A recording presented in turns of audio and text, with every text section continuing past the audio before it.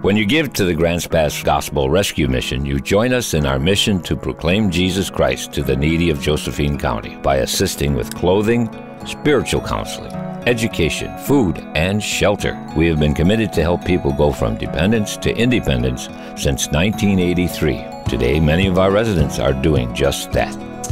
My name is Talayat, and I came to the mission because I went through a domestic violence marriage.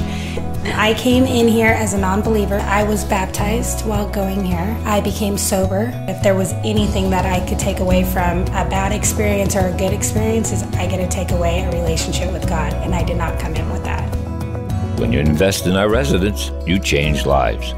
Partner with us through giving at grantspassmission.org. My name is Chet, a current resident here.